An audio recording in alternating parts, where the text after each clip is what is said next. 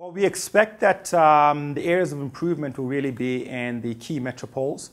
So we expect that we will see growth in terms of new developments in these areas, given the housing shortage and the high demand.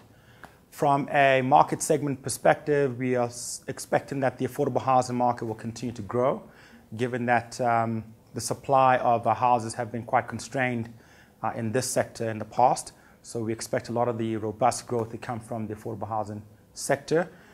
It's still a big need for us in South Africa to ensure that everybody can afford their own homes. So we expect to see a lot of growth in this area as well.